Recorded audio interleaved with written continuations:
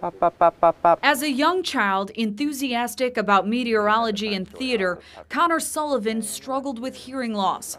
For years, he wore an aid until one day in high school, his world went completely silent. You think life is going one way, and then it's just, everything changes. Connor received a cochlear implant. Yeah, I can hear my dad gum. This video taken as the device was turned on for the very first time.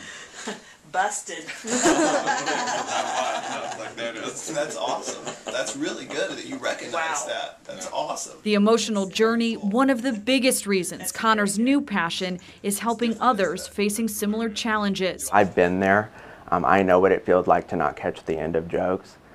I know what it feels like to, not hear your professor very well. I know what it feels like to not hear very well in a restaurant. I know what all that feels like. And, I want to be able to help patients. This is Connor's final year before completing his Doctor of Audiology degree. He's now working with patients at Children's Mercy Hospital, sharing a message of hope. Just because they have a hearing loss doesn't mean that they can't be a doctor or a lawyer or anything that they want to be. You should never change your expectations of somebody just because they have a hearing loss. Kelly Gibbs, KMBC 9 News.